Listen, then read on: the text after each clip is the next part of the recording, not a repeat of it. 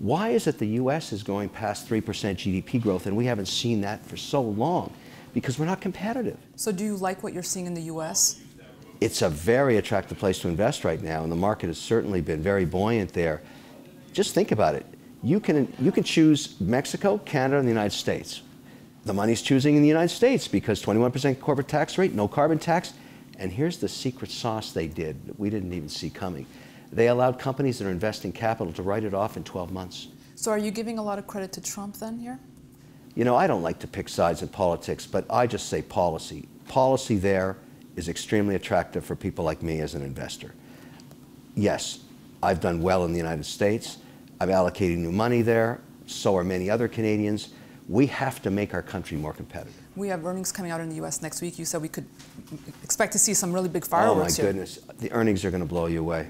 Because all of the companies in the Russell 2000 that used to pay 31% corporate tax rate now pay 21%. So the cash flows are going to increase dramatically, not just this quarter, for the next 2 years.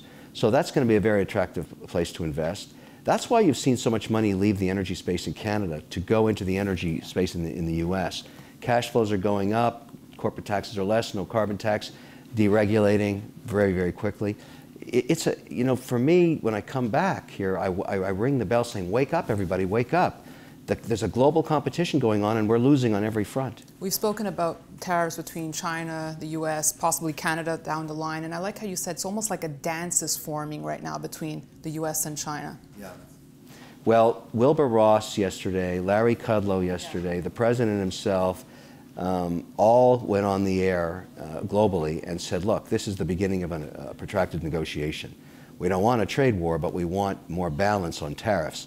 The market has interpreted that to be a positive thing and came roaring back. We've had a 1,000-point swing in the last 24 hours. So there's volatility back, but the optimism of earnings, the optimism of global trade, a more balanced environment. Trump, it turns out, looks like he's a masterful negotiator. And Kudlow coming out saying, you know, Trump is really a free trader at heart. Yeah, Larry was a great addition to that team because, you know, he'll always be in Trump's ear about how important it is to make sure there's a balance to the policy. Because he's been a free trader forever. You know, he believes in a strong dollar. Most of us that are investors are very happy to know he's in there helping make sausage. He's whispering in Trump's ear. And that's, you don't want to see them make sausage, you just want to taste it. And I think the policy that's going to come out of there is going to be very tasty.